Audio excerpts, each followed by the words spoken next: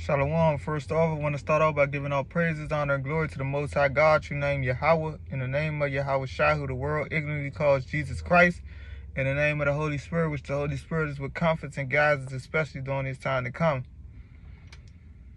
I overheard of Eve having a conversation on the phone, because, that's how Eve are for the most part. Well, a lot of them, especially the ones that were raised in certain parts, they're loud, and I couldn't help but to hear the conversation, and she sounded bitter towards men because I guess she had a child with one of these, jakes that doesn't have a good head on their shoulder. And that's why we understand that it wasn't, in the ancient days, it wasn't up to the woman to choose the man that she's going to deal with. But like I said, she's upset and mad about the fact that she sees her with what they call, baby father, walking around with designer clothes, but I guess he's not helping out with the child. But that's the results that you get when you side with the serpent. As we know, Eve sided with the serpent in the garden, that forbidden fruit, which wasn't an actual fruit. It was a metaphor of how society is ran. Today, they're able to sleep with this man, get tired of him, move on to the next man, get tired of him and move on to the next man, and have babies by all of them and take that man for child support, and which is an unrighteous decree. Because we understand that the way our laws are set up, and if a woman was to be divorced or leave her husband, she left with nothing. No child support, no benefits, no nothing. But as the scriptures say in Job 9:24, the earth was given into the hands of the wicked, which is the so-called white man. So he established all these laws and stuff that was not beneficial to this world in general. And basically, it's the queen, that queen of heaven worship all over again. So these women are able to, like they say, they had liberty to gad abroad. And like the scriptures say, I believe in Sirach 25:25, give not the woman liberty to gad abroad, roughly paraphrasing. But like I said, she was upset. And she was like, who raised these men? 1 second.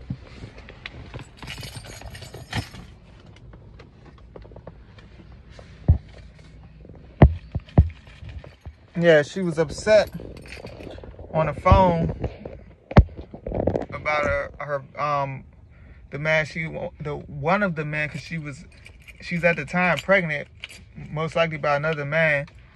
So yeah, she was upset and was like, who raising these men? And it's gonna probably be the repeat for the next child that's in her stomach, because like we understand we're under the curses. So these women are, for the most part, not for especially the women of our nation, especially the Judite woman, the so-called Negro, they're not for us in this kingdom because we're not in power. And I'm going to let you know that the Lord's people are the Israelites, from the chosen seed line of Abraham, Isaac, and Jacob, which today consists of the so-called Negroes, Latinos, Native Americans, and the Israelite foreigners that look like heathen, but are not heathen because their father's seed line traces back to one of the 12 progenitors of the 12 tribes of Israel. But like I said, we're under the curses due to our disobedience to the Heavenly Father. That's why he scattered us around the world for punishment. But pretty soon, he's going to deliver the elect of the nation of Israel. But like I said, we're under the curses. So I'm going to just grab a few scriptures before I head to the plantation. Deuteronomy 28 and verse 56, it reads, the tender and delicate woman among you, which would not venture to set the sole of her foot upon the ground for delicateness and tenderness, her eyes shall be evil towards the husband of her bosom. Like I said, she seems bitter towards men overall because of the man that she chose. And that first baby father is probably not even the first man she slept with, because according to the scriptures, the man who you lose your virginity to is your husband until he dies. And I'm pretty sure we know for the most part a lot of these women have a lot of so-called basically husbands walking around alive, and towards her son and towards her daughter. So yeah, when I first seen her, she was yelling at the daughter, telling her to hurry up. And towards her young one that cometh out from between her feet, and towards her children which she shall bear, for she shall eat them for the one of all things, secretly in the siege, and straightness wherewith thine enemies shall distress thee in thy gates. And if she's already stressed out as of right now, like the scripture say in Luke 23:31, I believe, roughly paraphrasing, if they do this in a green tree, imagine what they're going to do in a dry. But these devils knew what they was doing. That's why they, if you heard of the Willie Lynch situation, it's like they knew that if they take the man out of the house, it was going to cause chaos. And that's exactly what they did. These devils became these our women husbands in general as an overall sense, because they give them money as far as in benefits, housing, food, etc. So the woman feels as though she doesn't need a man, because they feel like if this man leave, they could go to, Daddy Esau, the so-called white man, the devil that the Bible speaks of, to receive benefits. But as we know, that's going to slap him in the face pretty soon. But like I said, this is because of our punishment for disobeying the Lord. So the remnant is going to return and seek the Lord and beg for mercy and forgiveness. But like I said, these devils knew if they took the man out of the house that they were going to be able to, guide and control the woman. I'm going to grab, this is Yahushua speaking, Mark 3 and verse 27. No man can enter into a strong man's house and spoil his goods, because women and children are spoils, except he will first bind the strong man, and then he will spoil his house. So yeah, they knew that they had to bind up the strong man. And I'm going to jump from there to Job, because ultimately these women, the Lord departed these women of wisdom anyway. So like I said, they're going to pick and choose the wrong man to deal with, because they want the hood guy, the gangster, etc. They don't want the hard-working man with a good head on his shoulder, because like they say, he's not fun, etc. I'm going to go at Job 39, and I'm going to start at verse 13, but the point is in verse 17. It reads, Gavest thou the goodly wings unto the peacock, or wings and feathers unto the ostrich, which leaveth her eggs in the earth, and warmeth them in the dust, and forgetteth that the foot may crush them, or that the wild beast may break them.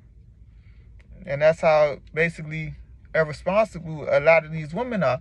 I heard a couple stories about women going on vacation and leaving their children in the house for weeks, to the point the child dies, or some woman forgetting or rushing into a beauty supply store or into a salon to get stuff done because they want to, and they leave the child in the car, and the child died from heat stroke or something.